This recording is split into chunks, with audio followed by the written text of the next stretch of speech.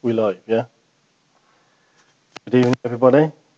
Good evening. We're just going to see whether or not this works. We've got new microphones, and if there's any problems, we're going to start all over again. So hopefully it does it now and not halfway for the lesson.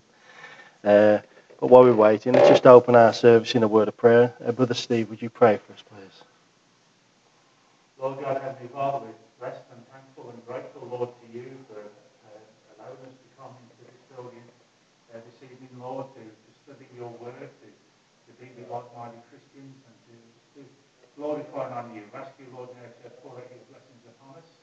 Ask you, Lord, to pour out your blessings on those who are on the other end of this social media, that you bless them, Lord, as well. We thank you, Lord, for this time. We thank you, Lord, for this day. We pray, Lord, for our preacher and speaker tonight, Lord. And we just pray, Lord, that we don't just listen to what he has to say, which you've laid upon his heart, but we learn and we apply to our lives. We love you and thank you in Jesus' name. Amen. Amen. Okay, I'll give you some announcements. Don't forget Moms and Tods starts, is it on the 10th of September? It'll be 9:30 to 11:30, and Karen's going to be needing some help. She'll be leading the program, but she's going to need some help the first day because I think someone's away that was supposed to be helping, and so she's going to need someone to come along and just give her an hand. If you could give glory to God, because Lee Openshaw, Beth's dad, he had an operation and it was successful, we believe, yeah. And so we give God the glory for that. Also, we have Mary's baby shower, which is going to be at the Gritty's house on the 4th of September at 7 o'clock. You've got a RSVP, so if you could attend that as well. What else we got here? I'm working off someone else's now. It's never good, is it, Pastor Grit? If you could, what else? So Pastor Nelson's away. He's gone away on holiday. Spend some time with his family, have a bit of a break. And there was something else. I forget. It'll come to me in a moment. Don't forget to be in places this week. Prayer night for the ladies, 6 o'clock Thursday. If you can get in touch with my wife, if you have any questions. Prayer night for the men at 6 o'clock. If you can get in touch with Jamie for any questions concerning that. And just be in your places on Sunday morning, 10:30, and Sunday evening. And I think that's everything. There was definitely something else that I wanted to say, and I can't remember what it was. Okay. We're going to continue our study in the book of Genesis. If you could open your... That's the thing, yes. If you could pray for the McHenry family. Brother Keith's his dad passed away this week, and obviously he's in the States. It's the only family that Keith's really got left, and so he's got to try and work some way again back to the States with everything that's going on, and it's going to be very difficult. But we just pray that the Lord will kind of make a pathway and everything that will work out for him, and just pray for the family. Pray for him. I know he was close to his dad. And okay,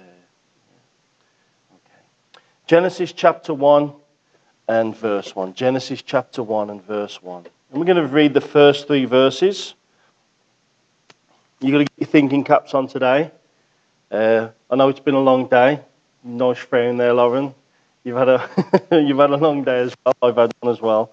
In the beginning, God created the heaven and the earth was without form and void, and darkness was upon the face of the deep, and the Spirit of God moved upon the face of the waters. And God said, "Let there be light," and there was light. And now today we're going to look at this passage here. We'll come back to it next week. We're not going to get through all of it. I just want to talk a little bit about a few things, I think, to set the stage really for the book of Genesis.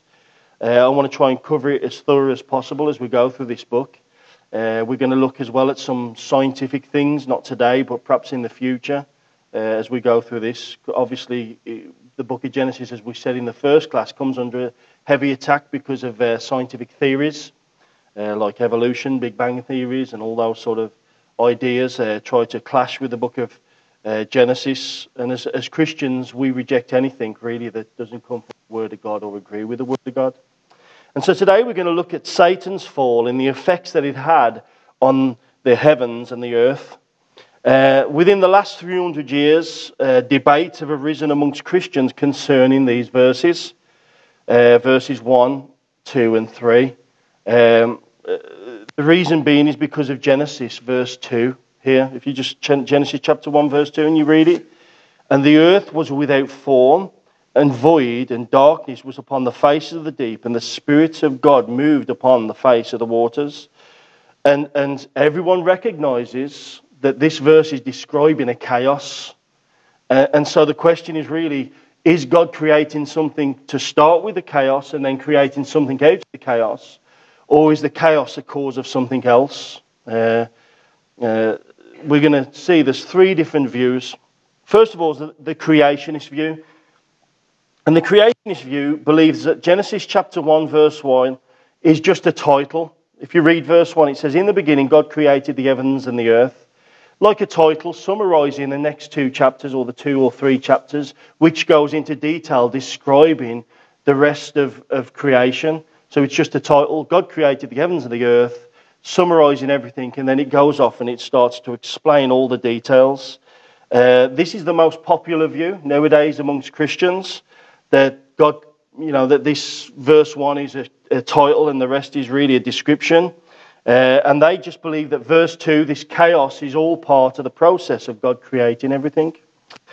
I said that it's been debated over the last couple of 100 years, probably even less than that.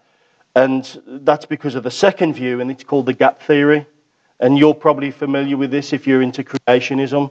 The gap theory is the idea that between verse 2, verse 1 and 2, verse 2 itself covers a gap of time covering millions, if not billions of years. Okay? The reason they have this view is to accommodate modern scientific theories of evolution, radiometric dating, and dinosaur space. Because remember, people who hold to the theory of evolution believe that the Earth is millions of years old, the universe itself is billions of years old, that dinosaurs and humans never coexisted together, and they also believe that we evolved. And so they have to have a gap of time, because when we take the Bible literally, how long has man been on the earth? Remember last week's lesson? How long have we been on the earth? 6,000 years. And that doesn't fit the evolution picture. They believe man alone has been on the earth for 250,000 years. And obviously there were things living before that. And that's the other view, the gap theory. There is another theory, and this is the theory I hold to. It's called the restoration theory. And the idea is that Genesis chapter 1, verse 1 describes a previous earth before the one we're living on now, which was for the fall of Satan, which dealt with, it's going to deal with the fall of Satan. So Genesis chapter 1, verse 1 describes the world before the fall of Satan. So in the beginning, God created the heavens and the earth. And so I believe that God created this, we're going to talk a little bit about this perfect earth and a perfect heaven. And the verse 2 describes the judgment of the world because of what Satan did. Satan fell. And so I've got it here, Genesis chapter 1, verse 1. Genesis chapter 1, verse 2, that the earth was in chaos. And we're going to see the descriptions that are given really are descriptions of judgment, not part of God's creation. And then Genesis chapter 1, verse 3 reveals that God restores the old earth into the earth that we know today, or at least the one that Adam knew. And we're going to look at that as we go through today. I hold to this restoration view despite people opposing it. And the reason that people don't want to hold to anything like this is, some of them, don't get me wrong, have their biblical views, but they're scared of the gap. Because what people do with that gap, because people are putting evolution in there, dinosaurs in there, millions and billions of years in there. And really, I don't think that we should adjust what I believe the Bible is teaching, just because what people can do with it. Otherwise we wouldn't believe in a lot of doctrines, like the doctrine of the Trinity, because people do all sorts of things with that. But we hold to what the Bible teaches. So we're going to look first of all at the first heaven and earth. And to understand this time period, we have to look at history, or the history of Satan's creation and his fall. And there's a couple of passages in the Old Testament that deal with Satan. If you go to Ezekiel chapter 28, and as we go along, we're going to build up a picture. Adam, Can you just get a pen out of my bag, please? As we're going off the screen. Ezekiel chapter 28. Now we're going to look at verse 12, but before we look at verse 12, I want you to look at verse 1, because it kind of gives us a picture of what's really going on here. Verse 1 of chapter 28, it says, "The word of the Lord came again unto me, saying, Son of man, say unto the prince of Tyrus, Thus saith the Lord God, because thine heart is lifted up, and thou hast said, I am a God. I sit in the seat of God in the midst of the seas, yet thou art a man and not a God.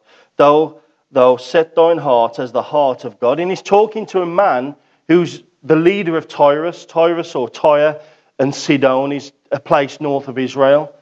And this man, he calls him the prince.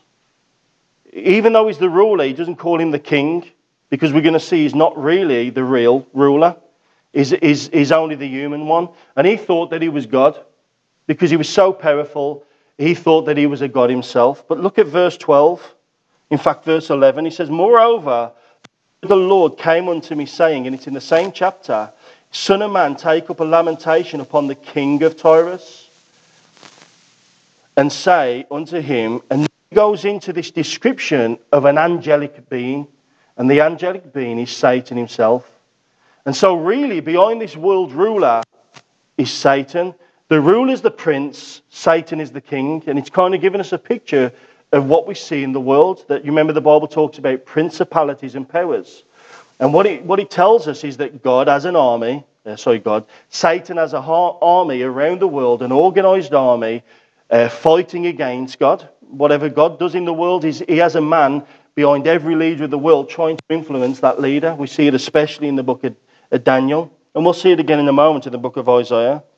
But let's just look at what he says about Satan in Ezekiel chapter 28. Verse 12, he says, "Son of man, take up a lamentation of the king of Tyrus, and say unto him, Thus saith the Lord God," and we're going to break this down now. "Thou sealest up the sun." He's describing Satan here. Notice he says that, "Thou sealest up the sun." And it literally means you fill the pattern. And it's talking about Satan before his fall. So before Satan fell, he sealed up the pattern. He filled up the pattern. And what that means is when God created the universe or created the world, when God has like a blueprint, if you like, he fills the blueprint. He's full. He's perfect in measure. Okay? So that's the first thing. He seals up the sun. And then he says, "You're full of wisdom." And the word there for wisdom means wisdom and skill. He's full of it, meaning he's full to the brim of it. He's the most wisest of all creatures. He's the most skillfulest of all creatures. That would mean in power. That would mean in anything. You know, when people talk about selling their soul to the devil, and they say, "Satan, if you can give me this," Satan can give it. He can give them power. I really believe that. And then it says he's perfect in beauty. It literally means the whole thing. He was the most beautiful of all creatures when God created him, because of his the way that he created him in beauty. And so he's describing really Satan before his fall. And then in verse 13, it describes him again. It says, "Thou hast been in Eden, the garden of God." Now we know he was in the garden of God. But when he was in the garden of God, what do we see there? What was he doing in the garden? He was the serpent. He was already fallen, wasn't he? He was already a fallen creature by the time he was in the garden. Okay, so we're going to see whether he's really referring to the Garden of Eden here or something else. We'll see in a moment. And then he describes his garments. It says, "Every precious stone was thy covering, the sardius, the topaz, and the diamond, and the beryl, and the onyx, and the jasper, and the sapphire, and the emerald, and the carbuncle, and gold." So even more than the high priest in the Old Testament, remember he had stones upon his breastplate. Satan was completely coated in it. His garment was covered in these precious stones, and there was gold surrounds holding them. That's when it says the gold there, it refers to the surrounds of holding the gems. Okay. And then he says this, he says, "Thy workmanship of thy tabrets and thy pipes was prepared in the day that thou was created." Now, listen to this. It's saying, on the day of his creation, music was created for him. Yeah? And notice the personal pronouns. Thy tabrets, thy pipes. They were specifically for him. And what it's describing is that it's appearing, and we'll develop this in a moment, that Satan was involved in some form of ministry. Just like the high priest covered in precious stones. Just like the high priest, he was anointed for ministry. We're going to see that in a moment. And also, it appears that he had something to do with worship in heaven. Okay? And if we go on to verse 14, then it describes him, thou art the anointed cherub. This is why we know he's not dealing with a human here. He's dealing with an angel. There's different types of angels. You have the normal angels that do the bidding of God. You remember that will do the messengers. Do you remember the ones at the tomb that rolled away the stone? And they always appear like young men. And then you have the seraphim, and they're always involved standing before the God. You remember they had many faces and the 6 wings. And then you have the cherubs. And the cherubs are always to do with guardian, like being the guardian of God's throne, or guarding certain things. He says, you're the anointed cherub. This means he was set aside above all others and anointed for ministry. So the order of angels, you have angels that do the bidding of God backwards and forwards from earth. The seraphim who are constantly worshipping before the throne. Do you remember it says, holy, holy, holy is the Lord God Almighty? You know, sometimes we pick on songs that are repetitive. In heaven, it says they're doing it all the time. Holy, holy, holy is the Lord God Almighty. Holy, holy, holy is the Lord. That's all they're doing all the time. Is praising God. But then we have the cherubim, which are the highest order. It describes in the Bible that they hold up the throne of God. You remember when the Ark of the Covenant was made, and it was the 2 cherubs that faced each other, and the Shekinah glory would appear between the 2 of them. And it tells us in the Psalms that God's visible manifestation was between the cherubim. But it's as if the cherubim are covering God, hiding him, protecting him, so to speak. Not that he needs protection, but it's the imagery. And he says, thou art the anointed cherub that covereth. And you see the word there, covereth. That means guardian, like in the sense of a guardian, to cover over. We see that in Genesis 3:24. Do you remember the fall in the Garden of Eden?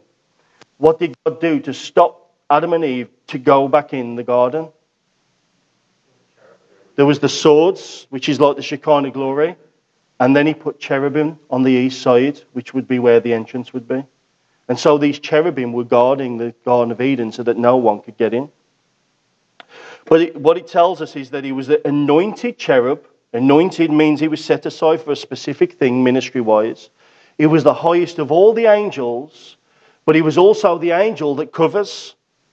Okay, but what does he cover? We'll see in a moment. He says, and I have set thee so that thou was upon the holy mount of God.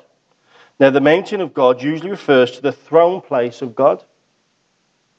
So where was he covering? He was over the top of the throne of God. He covered God's throne. The Bible describes cherubim. There's different types of cherubim, but they usually have one set of wings. And so he would have had his wings spread out over the throne of God during the time of worship or ministry or whatever it was that went on during this time before the fall. And then it says, I've set thee so that thou was upon the holy mount of God. We just read that, sorry. Thou was walked up and down in the midst of the stones of fire. And now he's describing something else. He's saying that you walk up and down. So when he wasn't ministering or doing his guardian duty, he was somewhere else walking around.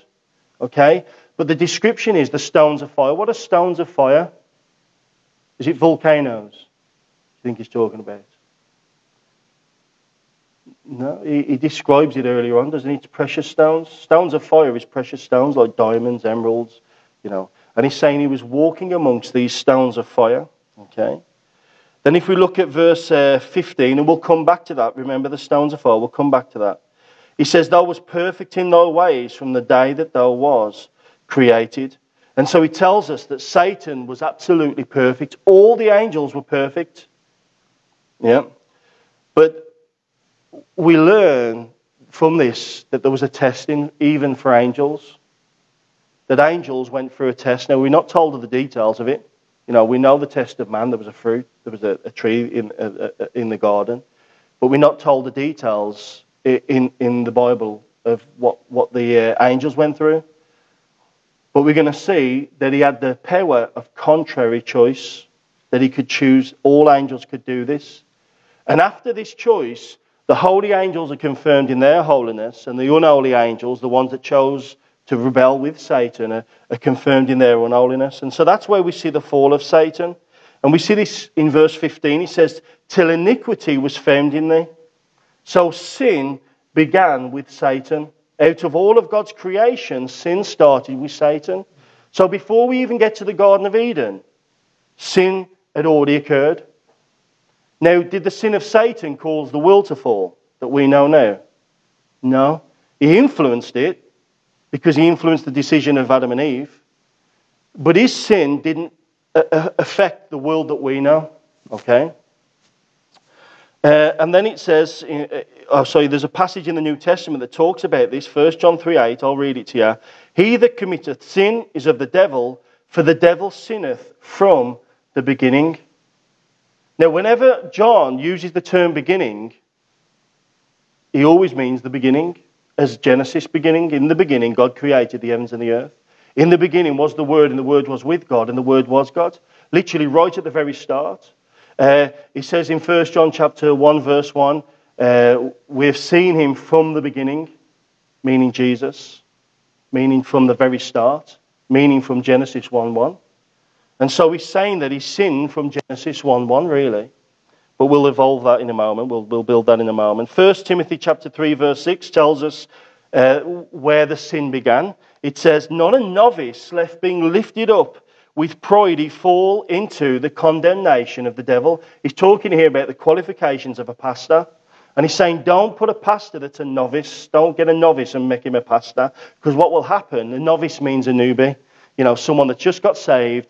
Someone that's perhaps too young to handle the position, because he'll be put in the position and it will go to his head. He won't be able to deal with it. And what will happen, it will cause chaos in his life. He'll fall at some point.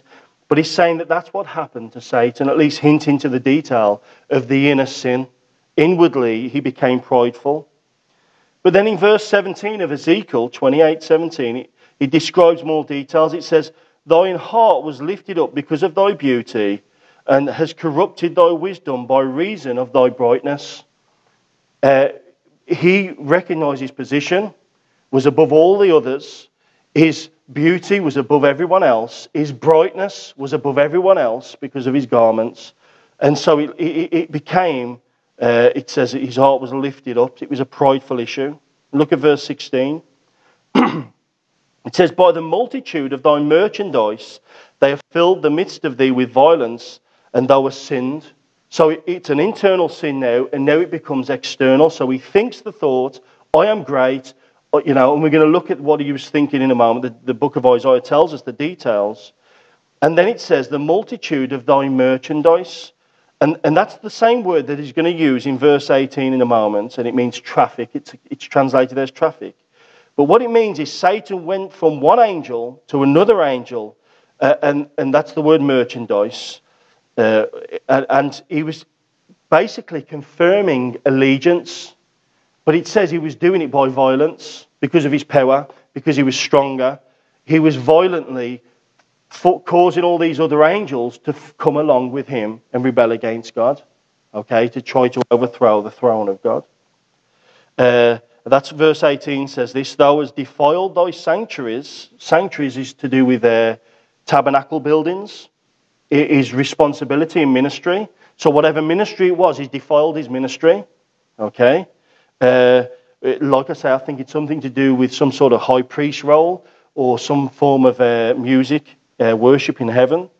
By the multitude of thine iniquities, by the iniquity of thy traffic, and the word there, traffic, is the same word as merchandise, and it means to go from one to another. And so just like lightning, he was going from one angel to another angel to another angel, and he must be very fast because the Bible says that the angels that are in heaven are innumerable, and 1/3 of those angels fell. So I don't know what 1/3 of an innumerable number is, but it's a lot. So he moves fast, okay? He can move pretty fast. And then he says this, therefore I will cast thee as profane out of the mountain of God, and will destroy thee, O covering cherub. He's prophesying eventually I'll destroy you. Okay? But he got cast out to the mountain of God. What does that mean? He was thrown down. He made it to heaven. Whatever he was planning on earth, he made it to heaven and he was nearly there. But then God threw him down. A New Testament passage actually describes this in Luke chapter 10. And verse 18, Jesus speaking, he says, "And he said unto them, I beheld Satan as lightning fall from heaven." That's how quick God got rid of him, like a lightning bolt. And so he fell. So what we understand here is that he's ascending to heaven and he's being thrown down from heaven. And so we can conclude that there's an earth involved here. Yeah, there's an earth somewhere involved here. And this is what I believe. I believe that there was a pre-earth to what we know in Genesis, in the Garden of Eden and so on. And it was an earth that was made of precious stones. It had a gateway to heaven. This really reflects what we see in the book of Revelation in chapter 21 and 22. Do you remember the New Jerusalem? What was it made of? Precious stones, gold, the same sort of description that we see here in Ezekiel. Okay? We'll come back to that in a moment anyway. And that's what he said. Ezekiel 28:17 says, "I will cast thee to the ground." He threw him out of heaven to the ground, which means there's an earth there. Okay, but some would say, well, that's just the earth in the Garden of Eden. Okay, and we'll look at that in a moment. Ezekiel 28:16, he says, "I will destroy thee, O covering cherub, from the midst of the stones of fire." He's losing the privilege to dwell amongst the stones of fire. So even this is taken away from him dwelling here, at least with this. Okay, let's go to Isaiah chapter 14. Isaiah chapter 14, and we'll kind of paint a bigger picture of what I'm talking about here.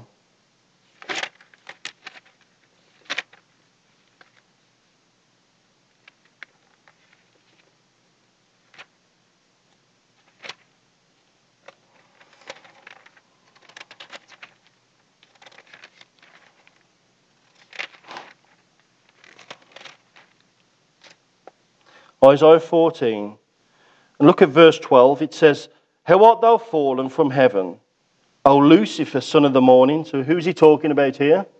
Talking about the devil again, Satan. And he's talking about his fall from heaven. So again, it's talking about him being cast down. Like in astonishment, the very fact, and we can understand the astonishment because he was in heaven. He was the canopy over the throne of God. He had all this beauty. He was perfect. He was in wisdom and strength and everything else. And he's saying, look, how are you fallen from heaven? Son of the morning, how art thou cut down to the ground, which did weaken the nations? For thou hast said in thine heart. And so now we begin to see what it was he was saying in his heart. What was the prideful things? And look what he said. For thou hast said in thine heart, I will ascend into heaven. So this means he not only resided in heaven as a covering cherub, but he was also residing on the earth because he wants to go up there. Okay? Then he says this, I will exalt my throne above the stars of God. Now, listen to what he said there. There's three things to take note of. First of all, the stars of God, symbolically, remember he's speaking symbolically here as well, refer to the angels of God. And we're going to see that next week. The stars of God sang for joy, it says, when the world was being created. In the book of Revelation, chapter 12, it talks about that Satan drew a third of the stars out of heaven. Doesn't mean he took a third of the suns out of heaven. It means that he took a third of the angels with him. So symbolically, he's saying he wants to be above all the angels. Okay? Secondly, he wanted to ascend, which implies that he was below. He was lower.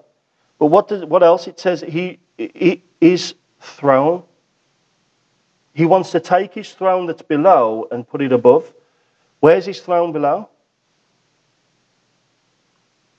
It says, my throne, I will exalt my throne above the stars of heaven. His personal throne, he's saying, I don't want it down here. I want it up there. So it's telling us that he had some form of dominion where he was on the earth. Now, the problem with that is we know from the book of Genesis, who had dominion on the earth? Adam and Eve. And so Satan had no dominion whatsoever. And so we're seeing that there's something going on here. There's something going on. Okay? In verse 13, here's another I will. These are called the 5 I wills of Satan. He says, I will sit also upon the mount of the congregation in the sides of the north. And this is a reference to God's throne, showing his throne below. He wants God's throne above. Because he says, I will sit upon the mount of the congregation at the sides of the north. Then he says, I will ascend above the heights of the clouds. And the word cloud here is the singular, the cloud. What's the cloud symbolically in the Bible? When we see images of the cloud, the glory of God. Do you remember in the Exodus, they came out in the cloud? What is he saying now? I want to be above God's glory, the Shekinah glory. Okay, so he's saying he wants to be of the glory of God. And then he says, I will be like the Most High. Now, whenever God is referred to as the Most High, it always emphasizes God as the possessor of the heavens and the earth. And we see that in Genesis 14, verses 18 and 19. Whenever we see different names of God, they mean things. As we're going to see this as we go through the book of Genesis. But here it's referring to the fact that God is the possessor of the heavens and the earth. And he's saying, I want to be the possessor of the heavens and the earth. And so what is he really doing? He's saying, I want to be God. And that's why he's likening him to these men. Even in this chapter, he likens him to the king of Babylon. Because these people thought, because of their power, I am God. You know, I am God and you're a man. And Satan thought the same sort of things as well.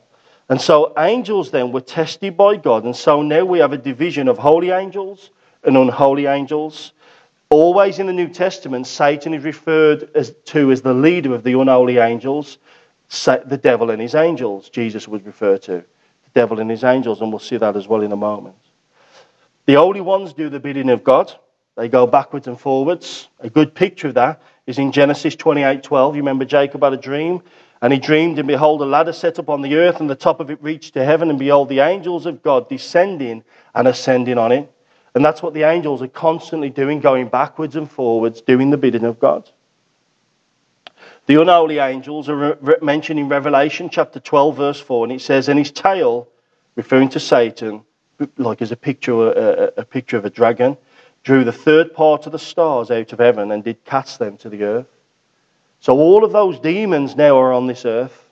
Okay, it hasn't changed. So it was at this point that God created the lake of fire. Look at Matthew 25:41. Matthew 25, verse 41. Jesus is talking about the final judgment of man. And he says this, then shall he say unto them on the left hand, depart from me, ye cursed, into everlasting fire, prepared for the devil and his angels. This means at this point, mankind was not on the earth when the lake of fire was created. It wasn't intended for mankind. The lake of fire wasn't originally created for us. It was created for Satan and his angels. And so it means that whenever it was created, that man couldn't have been around. It could not have been created in man's fallen state because the Bible makes it clear God knew before the world that man would fall.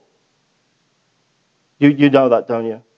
Revelation 13:8 says this, and all that dwell upon the earth shall worship him whose names are not written in the book of life. You have the book of the living and the book of life. You know, Moses says, blot me out the book of thy book, referring to the book of living. Do you remember he wanted to die because God was going to destroy Israel because of the disobedience? So you have the book of living, meaning those people that are alive, and the book of life refers to eternal life, people who are saved. And it tells us that from the creation of the world here, the names are not written in the book of life of the Lamb slain from the creation of the world. That God foreknew before the world started who would and wouldn't be saved. And so if you kind of picture that now, if God foreknew that, now you've got to get your heads around this, okay? If God foreknew who would and wouldn't be saved before the world was created, because that's what it says there, that the Lamb would have to come, so he knew the fall was going to happen, okay? That means the lake of fire had to have been created before, because the lake of fire wasn't created for fallen men. It was originally intended for Satan and his angels. Does that make sense? Okay. Now this is probably some new stuff, new material. So there are evidence that there was a pre-world. The Eden that's mentioned then in Ezekiel 28:13 could not be the Garden of Eden, because the Garden of Eden was a vegetable garden, a plant garden, and what's being described there is a mineral garden, precious stones. He was walking up and down these stones of fire. Satan was cast out of heaven to the earth. Again, the Garden of Eden we know could not exist yet. John even said from the beginning, John even said from the beginning. Yeah, sorry, I forgot to put 1 John. I was reading John 3:8. 1 John 3:8. John even said that he sinned from the beginning, from the very start, which would be Genesis chapter 1, verse 1. So Satan then, we learn, has ruled in this earth. That's why he was so prideful. He ruled on this earth, and he had a high position in heaven. That's why I've kind of drawn the pearly gates here. He had access to heaven. He could go up to heaven at any time because he was a holy angel. He was the anointed cherub, used by God in ministry, but then he fell. And that's why we come to Genesis chapter 1, verse 1 and 2. If we go back now, Genesis chapter 1, verse 1 and 2. It says, in the beginning God created the heavens and the earth was without form and void, and darkness was upon the face of the deep, and the Spirit of God moved upon the face of the waters, and God said, let there be light. So the time then of Satan's judgment, and the answer can be found here. He created, in the beginning, God created the heavens and the earth, which would be this. But then through Satan's fall, the earth became chaotic. Does that make sense? One thing that most scholars agree on is that Genesis chapter 1 verse 2 is a chaos. Anyone got a Scofield Bible? He mentions it in the Scofield Bible. Is a chaos. It describes the earth as a chaotic state. However, the question to be asked is this: did God create the earth in this chaotic state and then bring order to it? Alternatively, did something cause the chaos? Okay. The second option seems the most plausible, because when God creates something, he does it in order, in perfection, and not in chaos. Some examples would be in Isaiah 65. He creates a new heaven and new earth. That's the kingdom. And it's not in chaos. It happens. He creates it and it happens straight away. In the book of Revelation 21:22, when he creates the even newer heaven and earth, he creates it instantly. It comes down out of heaven and there's no chaos. Okay, the old heaven, the old earth is destroyed. There are other lines of evidence that demonstrate Genesis 1 and 2 is referring to a judgment on the earth. The words that are used to describe what we see in verse 2. Look at verse 2. And it says, the earth was without form. Okay, that's the Hebrew word tahu. Tahu. And whenever it uses the term tahu in the Bible, it always refers to judgment in every single passage. We'll probably develop this a little bit more next week. I'll talk a little bit more about it next week. But it means to lie waste, desolation. This is how it's translated in our Bible. A worthless thing, vain, confusion. These are all the words that are used. It is used 19 times in the Old Testament, and in every case it's negative. Okay? Then it says that the earth was without form and void. And then you have the Hebrew word bahu. Tahu, babahu. Okay? And bahu, it means an indistinguishable ruin, emptiness or void. It is used 3 times in the Old Testament, and in every case it is negative and connected to God's judgment. In fact, it's used in the book of Isaiah and in the book of Jeremiah concerning the kingdom. When God creates the kingdom, 1,000-year reign, there's 2 areas in the kingdom you're not allowed to go in because demons are kept there, encaged. And the words that he uses is tahu, vabahu. Same Hebrew words, and it's the only time he ever uses those 2 Hebrew words is in the kingdom passages and in the passage that he's dealing with when he talks at Genesis chapter 1, verse 2. And then he says, and darkness was upon the face of the deep, and the Hebrew word, again, it means dark, misery, destruction. It's also sometimes used as death, ignorance, sorrow, and wickedness. These are not positive terms that we see in the book of Revelation. Genesis chapter 1, verse 2. It's used 77 times in the Old Testament, and in every case, it's in the negative. And also, in addition, it's darkness, which is always the opposing picture of what God is. God is light, okay? And then it says, was upon the face of the deep. The motif of water is also used in connection with God's judgment. For example, Noah's flood. And so you have this world that's dark, that's void, that's vain. I wish if I'd put the passage down. If I had my phone, I'd get it for you really quick. Isaiah 45, and I can't remember the verse, but it actually says that God would not create the world in vain. Talking about creating the heavens and the earth. He wouldn't create the heavens and the earth in vain. And he uses the word there, tahu. Same Hebrew word saying I wouldn't do it that way. Okay. So Genesis chapter 1 verse 2 describes a divine judgment, and the only judgment that can have occurred was the sin of Satan's fall. So Satan, in Genesis 1:1, when in the beginning God created the heavens and the earth. Have you got that verse? For thus saith the Lord that created the heavens and the earth, God himself that formed the earth and made it, he have established it, he created it not in vain, he formed it to be inhabited. Okay, the word there, vain, is the same word as without form. Okay, and it says there that he made it with form. So Satan dwelt with God, all the holy angels. Satan fell, and the earth had to be changed, because remember, it was this precious place, a mineral garden, and then he changes it to this place of darkness that was void, that had no form, and that it was covered in water. Okay. So the earth once looked like it will in the future. In the book of Revelation, the same type of description is given to the new earth. It is full of precious stones, and there are no vast oceans. There's a river, but there's no vast oceans. And we see that in Revelation chapter 21 and 22. And I just want to say a point of warning here. The time gap between verse 1 and 2 should not be put there for reasons many have done so today, and that is dinosaur space. You know, or billions of years, or long ages, or ice ages, or anything else, because it just can't be. In the book of Romans, chapter 5, verses 12 through to 21, it describes Adam, and in verse 12, it makes it very clear that there was no death before Adam. Life began with Adam. And we're going to see when it comes to those specific days, day 1, day 2, day 2, it even says it was morning, then it was evening, then it was the second day. These were 24-hour periods. They're not long ages, as we're going to see. You know, so I'm not advocating that we should hold the view that we have a gap in this so that we can fit dinosaurs in, or evolution. I don't believe in evolution. I believe in Satan's fall. I believe that Satan fell at some point, and by the time we see Genesis and Adam in the garden, he's already fallen. He's in a fallen state. He's already there. Now, I did say I was going to show you, if you read the Facebook page, the rest of what happens to the earth. Let me just show you this. Okay, so this, we don't know how long this period of time went on for. We have no clue. And we don't know how long this went on for in Genesis 1:2. But we know how long, roughly, this went on for, this perfect Eden garden without the fall. At less than 130 years, we can say. How do we know that? There was no, pardon?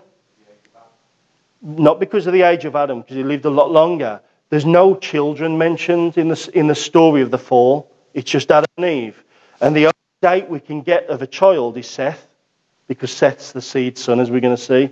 And he came when Adam was 130 years old. So we know it was at least before that, probably a lot before that.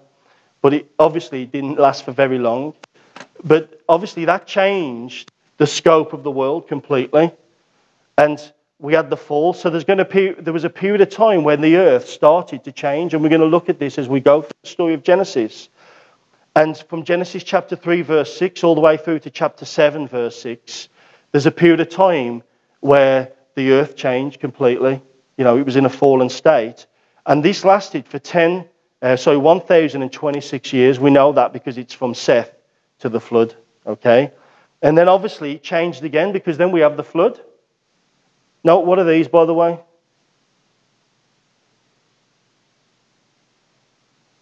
Stairs to heaven. All we know is that Satan no longer had access from that point on, because he was cast to the earth. We're going to see later in a moment that changes, though. So we see the fall lasted for roughly 1,000 years. Again, it could be different because of Seth's age. But then we have the flood. The earth was completely engulfed. We're going to see that. It wasn't just a local flood. It was a complete engulfing of the world. That lasted for 378 days. Okay, we sometimes think 40 days and 40 nights, but when you start to put the numbers together, it was the water only dried up on the 378th day. That was the only time it was safe to come out. So over 1 year, so there was no chance of anyone surviving. And then from that point on, that's where we're living now, the present age, the world that we're living in. And the Bible says that the earth is groaning like a woman in labour pains. It's ready to sort of to give up, okay? And it's decaying over time. That covers Revelation chapter 8 all the way through to Revelation chapter 20, okay? But we don't know how long that period is. Why don't we know how long that period is? Because no one knows the day nor the hour, yeah? No one knows the day nor the hour. Because when does that end? No. The second coming, when at the end of the 7-year tribulation, Jesus comes and he sets up his kingdom. 75 days later, the kingdom's completely set up. And that's why we have Revelation chapter 20. And that's why I put a throne there, because he reigns on the earth.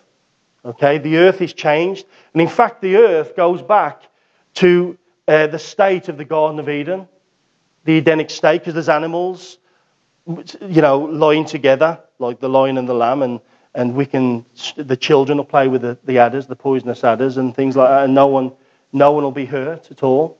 Why do animals hurt us anyway? Because they're horrible. No, I'm just kidding. Because God put the fear of man in the animal. And so that's what comes after the flood. So this lasts for 1,000 years. But then the Bible says, I think it's in 2 Peter, he says he destroys the old heavens and the old earth, and he creates a brand new one. Now, some people get the kingdom mixed up with this. Do you know when it says new heavens and new earth? And it says the same in Isaiah, doesn't it? New heavens and new earth.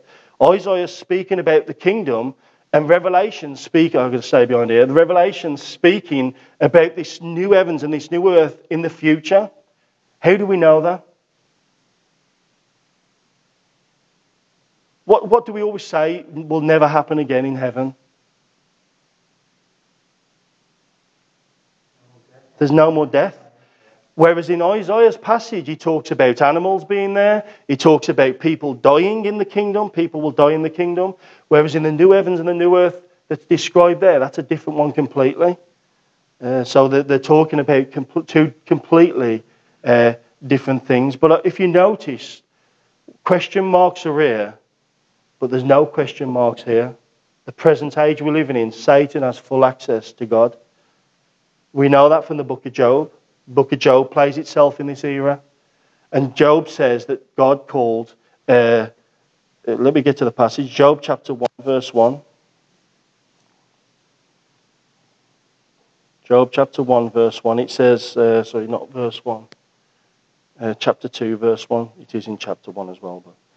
But again, there was a day when the sons of God, that's a term for angels, fallen angels as well, came to present themselves before the Lord, and Satan came also among them to present himself before the Lord. So Satan does have access to God, but not for the old reasons, because he's fallen, but he goes there to give an account. Not that God needs to know, what have you been doing? God knows what he's doing. It's a show of authority, that the demons are still accountable to God. But if we go to Revelation, and we'll close with this, Revelation chapter 12.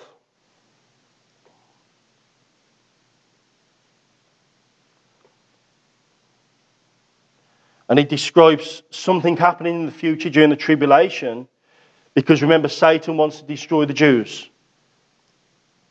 And it says, and there was war in heaven. Michael and his angels fought against the dragon, and the dragon fought and his angels. So Michael and the holy angels are fighting against Satan and the demons. Michael is the protector of Israel, and prevailed not. Neither was their place found any more in heaven. In other words, Satan and his demons lost. And the great dragon was cast out, the old serpent called the devil and Satan, which deceivers. See there, he's called the serpent from the Garden of Eden. Okay, they just give it listing off all his names, which has deceived the whole world. He was cast out into the earth, and his angels were cast out with him. This isn't the first fall, see, because that was described earlier in this passage. This is talking about the tribulation. And he says, I heard a voice from heaven saying, now is come salvation and strength in the kingdom of our God and the power of his Christ. For the accuser of the brethren is cast down, which accused them before our God day and night. So why does Satan go to heaven? To tell on you lot, yeah? So when we're not doing right, not that God needs to know, it's more, of a pestering reminder, where he's constantly trying to pester God, saying, look at this person, hoping that God might sort you out and get you out this world perhaps quicker than what you need to be, because you're being a bit of a pain to him. I don't know. And then he says this, and they overcome him by the blood of the Lamb and the word of their testimony. They love not their lives unto death. Therefore rejoice, ye heavens, and ye all that dwell in them. Why does the heaven have to rejoice now? Because he can't go up there anymore. He's been cast to the earth. He no longer has access. Everyone's rejoicing. We don't have to see his face anymore. We don't have to listen to the accusations anymore. But then listen to this. Woe to the inhabitants of the earth and of the sea, for the devil is come down unto you, having great wrath, because he knoweth that he has but a short time. That's the great tribulation. In the middle of the great tribulation, that's what happens. This battle happens in heaven.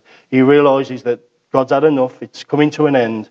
And then that's when he comes down with great wrath. Okay. Any questions? Any questions online? Send them to Pastor Grits. All right. Let's close in a word of prayer. Heavenly Father, Lord, we thank you for your word. Lord, what we learn from this is that you know the beginning from the end. And Lord, that's why we trust in you. Because you are the Almighty, the God Most High, the creator of the heavens and the earth. And you know exactly what's going to happen. And nothing ever happens outside of your will to us as believers. And we're thankful for that, Lord. And so we just thank you, Lord, and we just ask that you can be with the people that have heard this today. Lord, that they can take it away and study and really sort of put these things to the test. Lord, we just thank you. Give us safe journeys as we go our separate ways now, we ask in Jesus' name. Amen.